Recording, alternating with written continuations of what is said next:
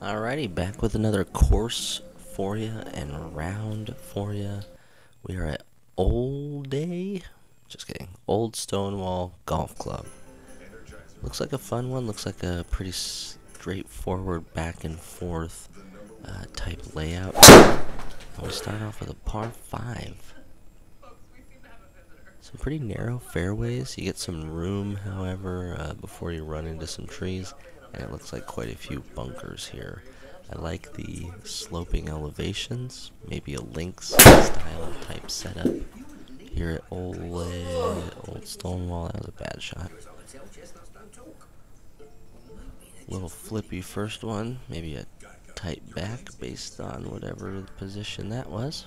And 118 in to this par 5 and tugging it left.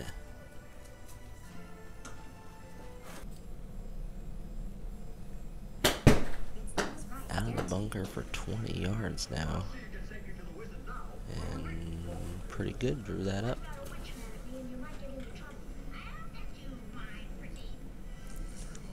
Alright, par 4, we're playing, oh my gosh, I can't even tell what kind of tee it is because it's a rock. Usually just play the whites, so we're just going to assume this is the whites. The only time I don't play the whites is if the white tees are super short for some reason. Like there's a course called Hogan's Park, and the white tees on that course are one in front of the ladies' tee, and then there's the ladies' tee, and then there's another tee, and then there's a blue, and then there's a black.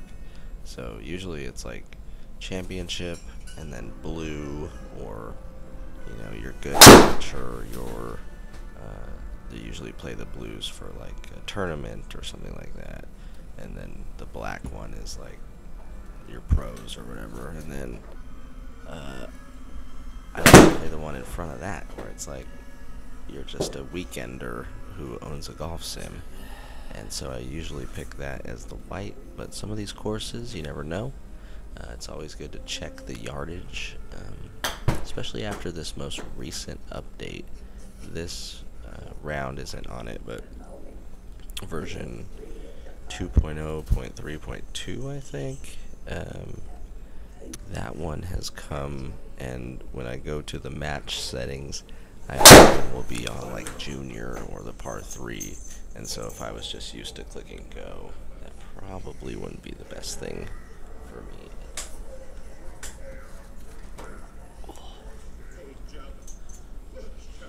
Alright, pretty good drive there. And 130 to a nasty little green on a peninsula. Tried to flight it down and kind of just shoot it at the hole, and it ends up pretty good. Right where we wanted it. Next hole has trees all along the left and then water all along the right, and so naturally you want to chunk it about halfway. You heard it here first. I didn't hit that good either. Yikes. Not making solid contact here early at Olde Stonewall, but somehow managing to still be even. And again, another decent little shot. We are going to get a bogey on that one, though, and head to +1. So this course, what I like about it, you can see the little stone wall over there on the left, and there's a lot of these rock barriers hitting home the theme, but we got kind of like island-like fairways and greens, and it's a really interesting course. It's one of the better interesting layouts.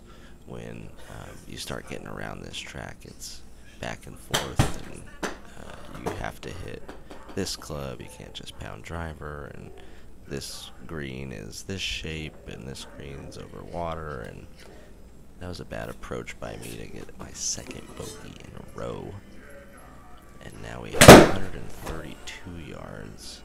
Everything just looks kind of over the top and left on video, and it's easy to see while I'm editing and talking, but while you're playing, it's hard to just sometimes tell why I'm going left, but when you chip in for a birdie, you stop worrying about stuff like that. The 8th hole brings a 330-yard par 4 with kind of a weird angle. We want this to slow down. Oh yeah, takes a nice little right-hand turn and settles 66 yards away from the pin, front pin location. Trying to get some spin on this. Oh yeah. 66 yards away, and you hit it 67 yards away. You get a birdie.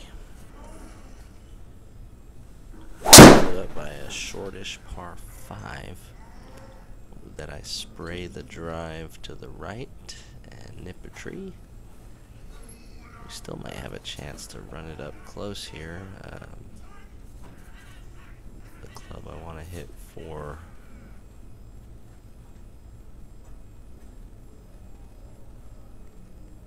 looks like it's just a layup if I'm grabbing that. Let's see. Oh, didn't quite aim that right and then hit a branch. Oh no. Now trying to find 100. Another tree in the way. Luckily it's a par 5 and that's just going to be a normal par for kind of interesting tree trouble. So even through the front. 10th hole comes. And it's a longer par 4 for 14. Not a good idea to hit it into a bunker.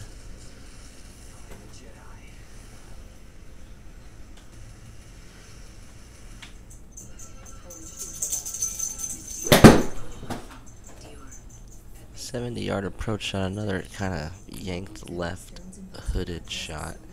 That seems to be the theme of the front 9, is the misses are all turn that face over and hit it left. And the theme continues. Hopefully not out of bounds up there. Get a good little kick. And we actually have an okay angle at the... Oh no, this isn't the hole. We have an okay angle to get it back in the fairway. And I didn't even do that correctly. Remember, this is a par 4, so this is now trying to hit 90 yards to a 10-foot circle in order to get a par, and not able to do so. Good little stop and spin, though. So we're on hole 12. Now, Old Stonewall starts kind of climbing up this mountain, which is cool. You get these drop-offs, like look at this one right in front of me that I'm headed towards. Slow down. Okay, holds up about 154. Blind shot over some trees. Tried to hit it. That was the right idea, but you could see me just kind of get handsy with it instead of really powering through that.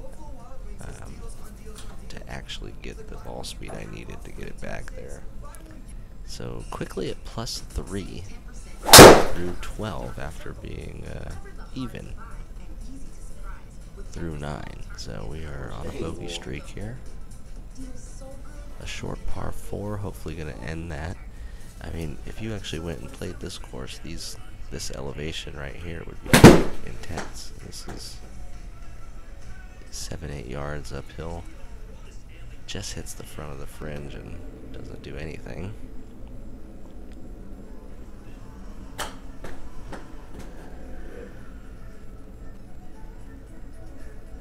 Creeps into the gimme circle. Saves par, ends the bogey streak. Let's get a good par 3 here. 165 down the hill. Kind of a face open, kind of slicey. Didn't quite get the distance right either. A little long.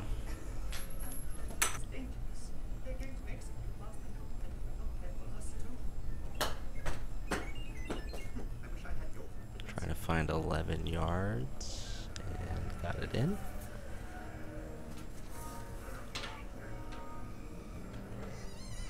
Heading to the 15th hole, still at +3 so far. The round looking pretty good. This one another kind of chunky swing. Yeah, I'm not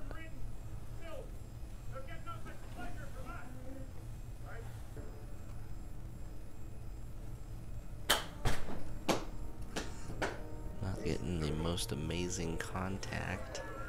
That one creeps in. Just kind of getting away with a few here late on the back nine.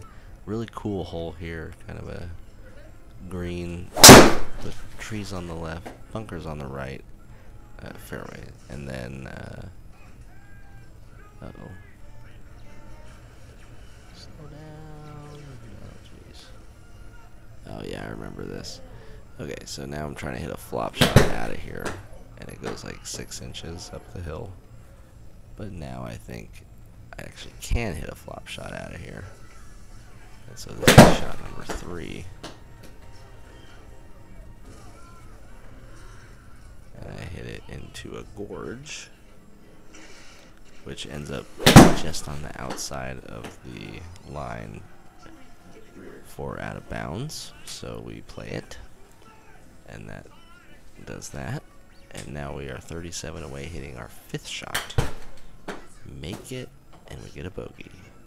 And we barely get it into the circle, so a really tough 16th hole there that equates to a triple bogey, and our score doubled very quickly.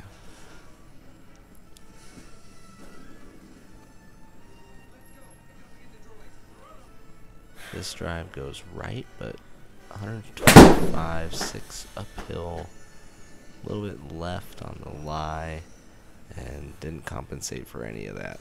Left short and thin. A 15-yard chip saves par here.